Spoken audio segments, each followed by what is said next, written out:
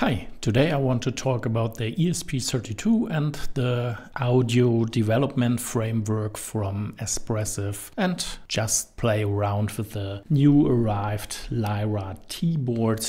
And I can now play a little bit with audio. I just compiling some examples with the esp-adf and playing around with speech recognition and also playing MP3 file direct on the ESP32 to the audio output. And here we have the schematic for the LyraT board. We have the CP2102, the USB to UART converter and charge circuit, and it's using this AP5056-LiPo battery charger module, as you see. This is nearly the same circuit we see on the LyraT board. We also have this two green and red charging LEDs. This is here, and also connection to the battery. And we can use the 5-volt rail from the USB port to charge the battery, and otherwise we can use the battery power up the ESP32. And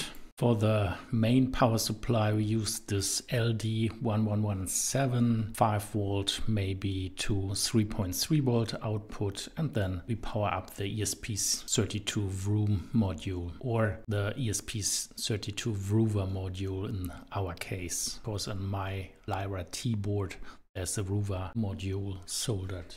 And for the I2S protocol we use this ES-8388 chip that's on the Lyra module. I'll show you next. And we have also different kind of outputs and inputs, like the outputs for the speakers or for the microphones. And here you see the board and the Vrover module and also the powering and the charging circuit. And in the center of the board there's the ES-8388 I2S audio codec chip. And this is how I get my ESP32 LyraT board. I get it from AliExpress, and as you see there's a special offer for 15 euro or 20 euro and 24 and so on. You can choose the vendor you like. And to prepare the software I have first download the esp-adf if you not already have this, and just watch my other videos for the esp-adf.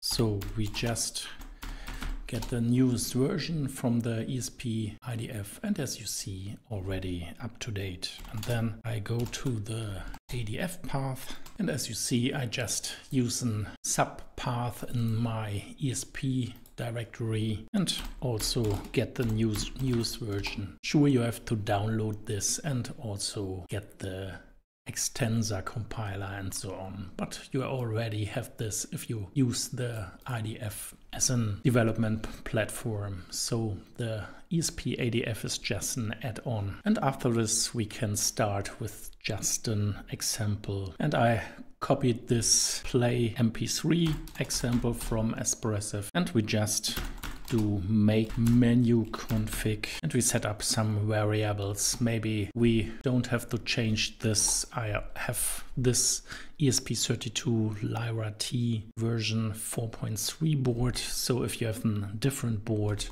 and the LyraT MCS board, then you have to switch this. And we can use this other settings for the speech recognition, or what I use is the other baud rate for the serial flasher. So, and then we make our examples. Maybe I use 9 background tasks on my system, and as you see we can make clean and then just compile again, so you can see all my compiling output on my board. So next step is to flash the example to our board, and we can also use make flash monitor so we can see. So now it's okay. So fortunately my boards don't have an auto reset, so we have to do it manually. So press the boot button and then reset, and then we can upload our. So after a while, then also press the reset button and you can hear the sound. So I simulate this my headphone and press it on my microphone so you can hear the output from the ESP32.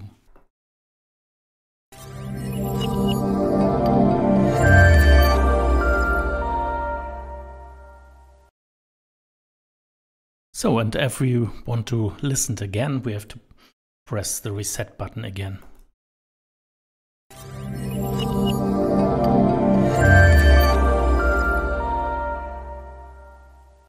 That's it.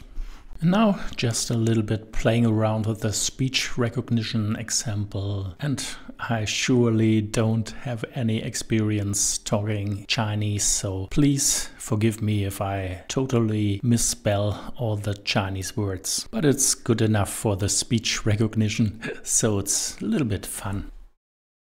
Bofang. Chatting. Ying Ying.